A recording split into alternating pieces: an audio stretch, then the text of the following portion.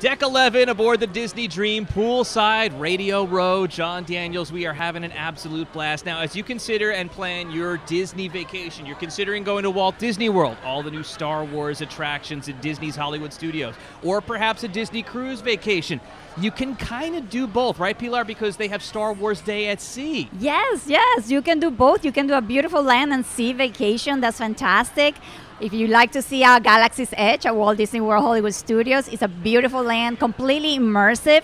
But if you want to continue your adventure and take a cruise, we have a Star Wars Day at Sea on the Fantasy that departures from Port Canaveral, which is near to Walt Disney World, so really easy vacation.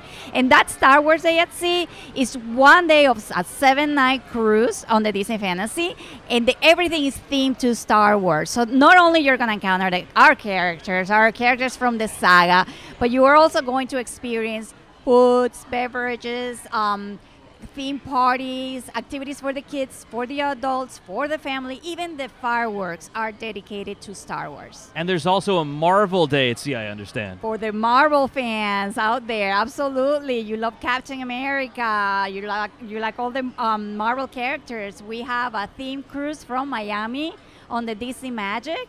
And same thing, 1 day dedicated to Marvel activities, characters. Your kids are going to interact with all their heroes that they love. They're going to learn tricks from them, and they're going to enjoy with you as a parent all these activities that we have for everyone. And again, the fireworks, dedicated fireworks for Marvel. The Disney difference on every Disney cruise vacation, which you could qualify to win weekdays at 9, 1, and 4 with our KJoy Cruise Clues. And there's a bonus way to play right now. Go to kjoy.com.